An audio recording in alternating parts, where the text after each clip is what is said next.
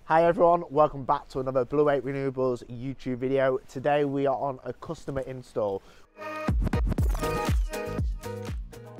We'll be installing 2 Fox EP5 batteries, a Fox inverter and 10 solar panels. Really excited to get this install underway. Let's start.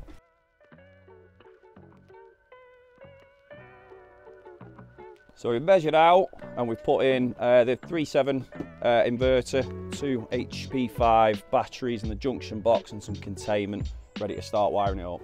We're going to put a new subboard over this side. We're going to go up and over in conduit, back down here.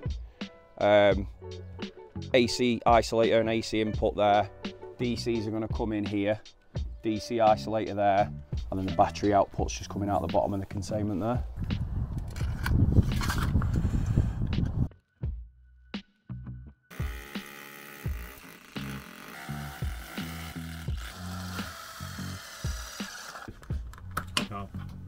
I'll make it look graceful. Oh, you won't make it look any more graceful than that.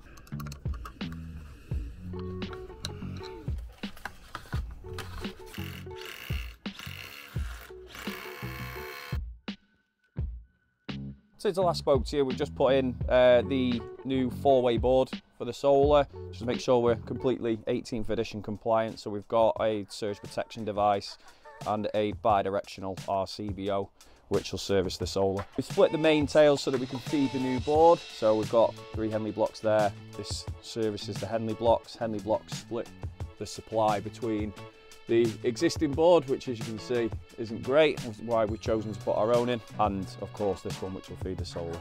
So we've ran the AC supply round now, terminated into an AC isolator and a generation meter to supply the inverter. We're just about finishing up the battery terminations. They just need tidying up a little bit, but they're connected in parallel via the inverter. And then we've ran our data cable, which runs all the way back to the mains on the other side of this wall for our current transformer.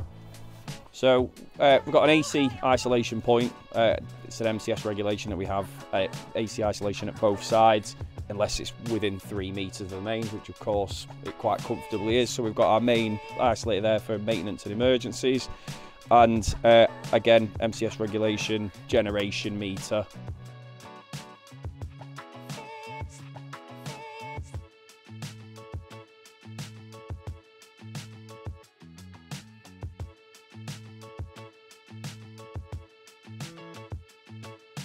Yeah, just like that. I'm pre-commissioning the inverter, so I'm making sure that the batteries are available to run the house. So when we fire it up with the DC, with the PV connected, we should already know that it will all run. It's not going to give us any errors, and it's good to go. Yep, and it is putting out 100 watts at the moment. So that's just what the house is demanding.